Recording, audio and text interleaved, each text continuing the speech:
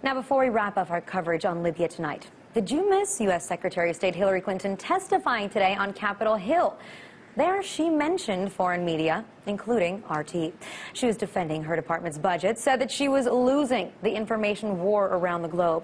And Clinton recalled the story of an Afghan man telling her what he thought of the U.S. media. I remember having an Afghan general tell me that the only thing he thought about Americans is that all the men wrestled and the women walked around in bikinis, because the only TV he ever saw was Baywatch and Worldwide Wrestling.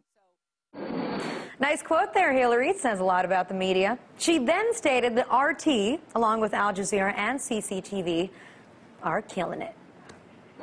Al Jazeera is winning. The Chinese have opened up a global English language and multi-language television network. The Russians have opened up an English language network. I've seen it in a few countries, and it's quite instructive.